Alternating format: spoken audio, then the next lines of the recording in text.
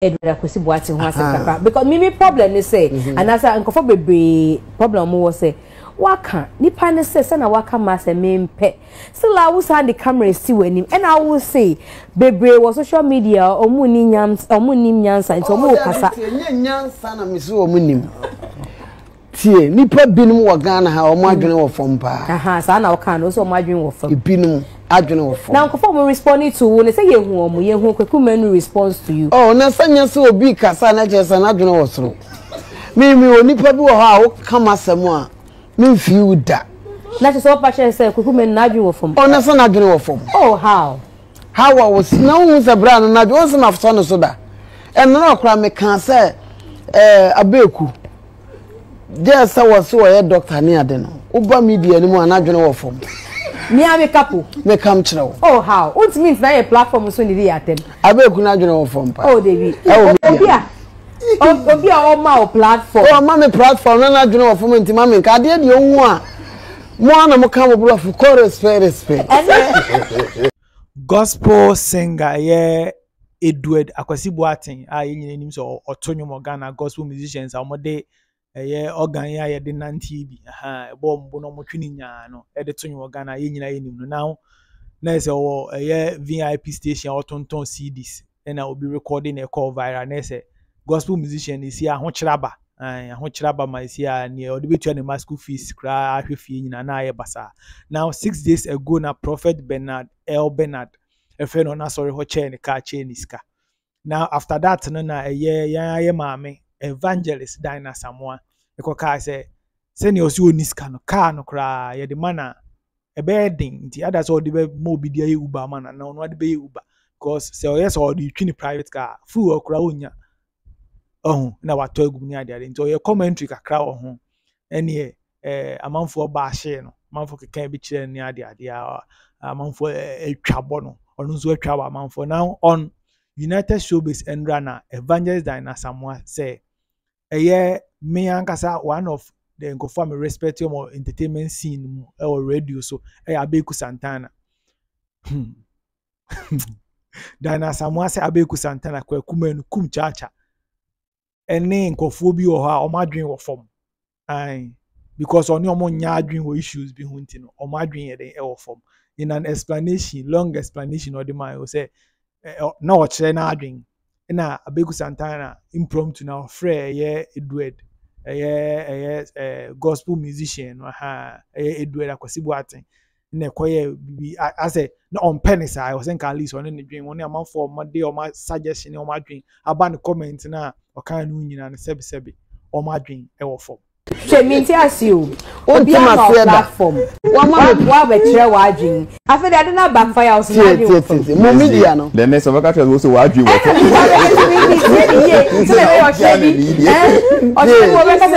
Abeiku die nti am se na adwin wo fom no ahun say media me kan mi nsuro de but what frame me ye program me nua ba Asamoah ka de ma me frɛ Akwesi Boateng na onye yi one me kana o na wa frɛ na minim ho hweo ti brother ne ba ya wunua ba sese ni se ana nyame me ne first time because we yesa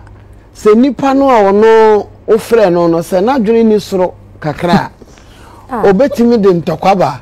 Baby na wo se wo na okọ ntokwa no Dabi manka wono na busa me nti obetimi akase ni nkyere ma adwa na me Dabi match because aba father na me de bae ena nipa no so wo me name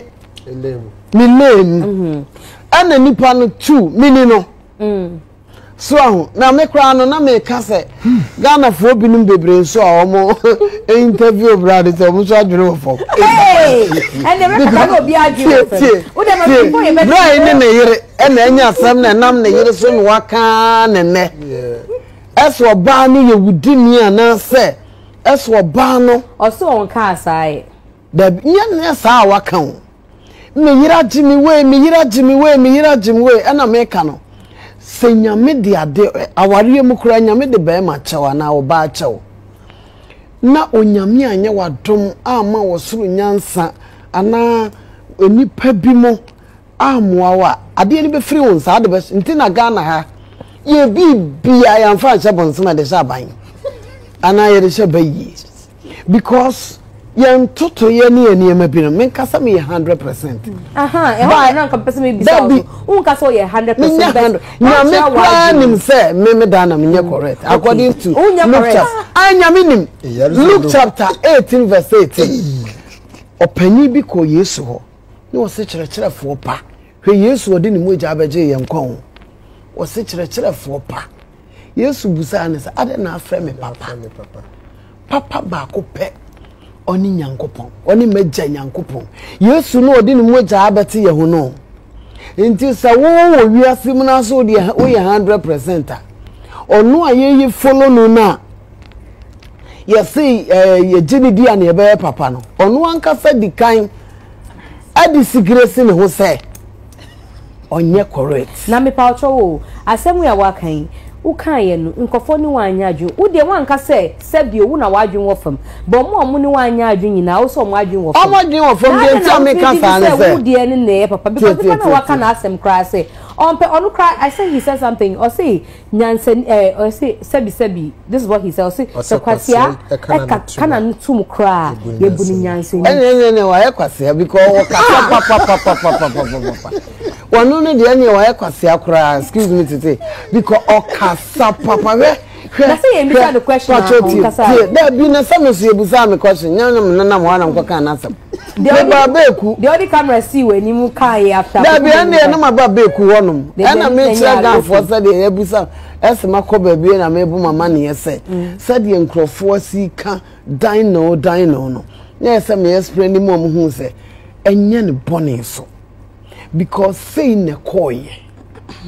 na me nya otan mu na enya nibere mu say ade ayede amano no ebi mu kra say ada na manche ne sika na manisika ni bi na me ka bi enam se Yohana ni Peter no nya so mu sika yarefo enso so se ye nisika obi wo ha wo nhie sika obi wo hie divine direction ewo wabrabom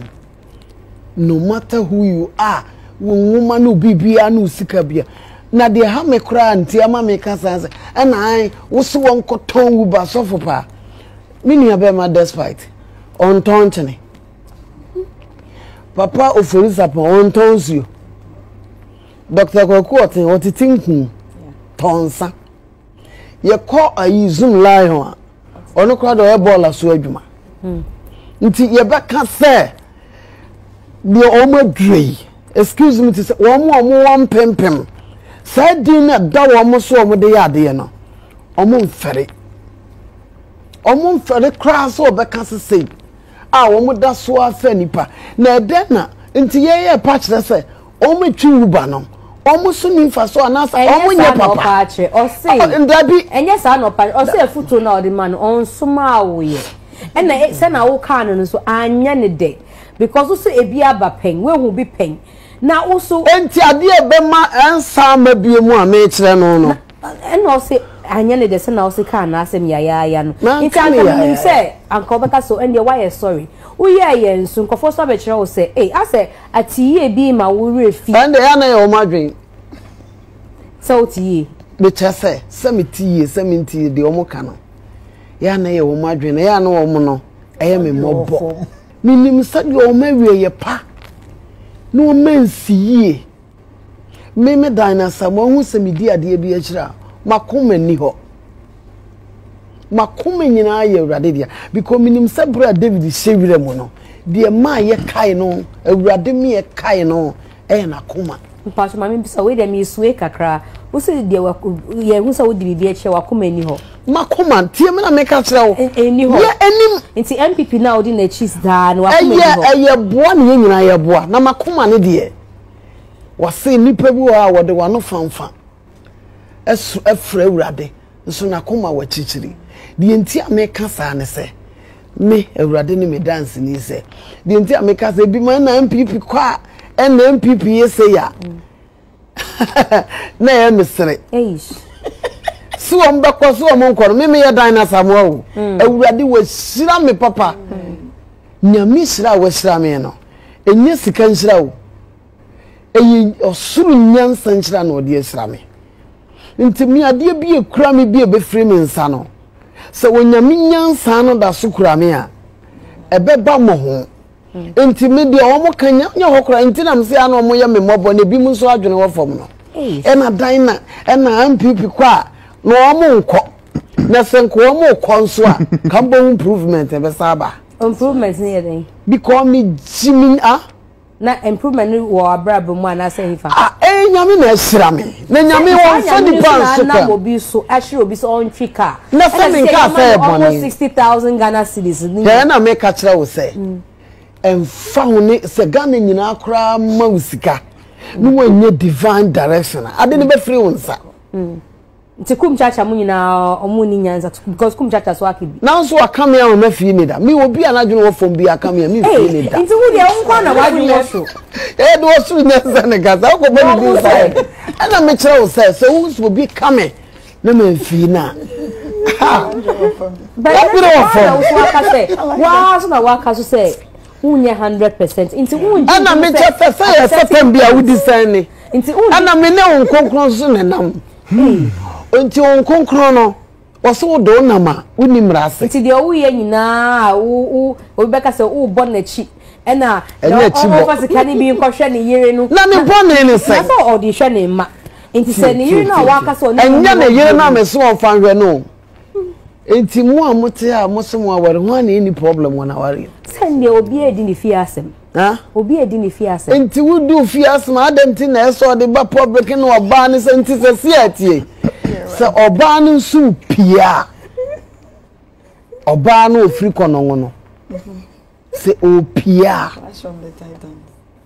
kenu so mo be dey eso obi ensi no kwan yan ka obi anka se nti ono no afutu nti ye mo pie da media me ka se matuno media me se afutu nti mpanifo se ano brebre ema abato na mo amoka mo brofo se silence me concern. So that was a evangelist Diana Asamoah. You know, they also didn't need the aban. Or no, they also on your perfect day, but why doing your form? I was all catchable. Into I can't you say, why doing your form? A Caleb Yeslord TV. The entertainment stories, trending stories in a braille. To subscribe to my YouTube channel, Caleb Yeslord TV. Also subscribe to Mr. Share na ubi fufro ehu channel na the news no content for be out to my what me ahwe. Am I? Thanks for watching. Bye.